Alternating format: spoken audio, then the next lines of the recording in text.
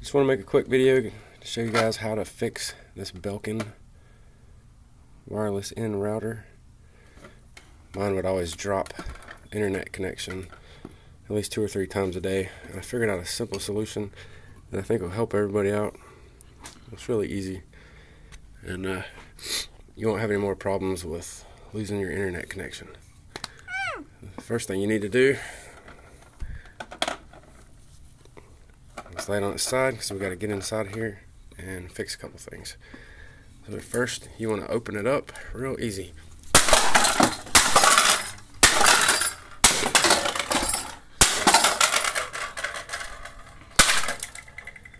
That's easy. So you get inside. That's really easy, isn't it? And you want to find this one spot. It's right about there. And you got to give it a little tweak. Jeez. Yep.